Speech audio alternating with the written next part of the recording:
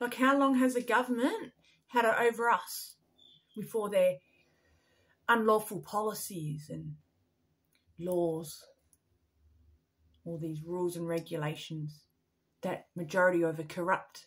So stand in your power today and take your power back by having a look firstly where it's corrupt. Okay? Part of awakening and part of your evolution is standing in your power. Don't let these people have it over you anymore, because a lot of these things that they're doing is unlawful.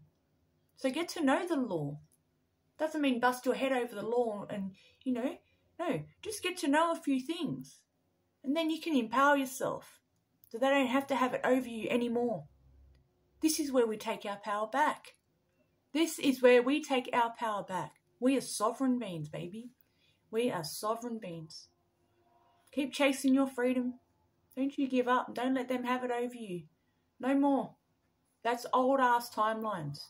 We're heading to New Earth when we are free. But they don't have it over us in this prison planet. How you exit the Matrix is standing in your power. Don't give them any more of your power.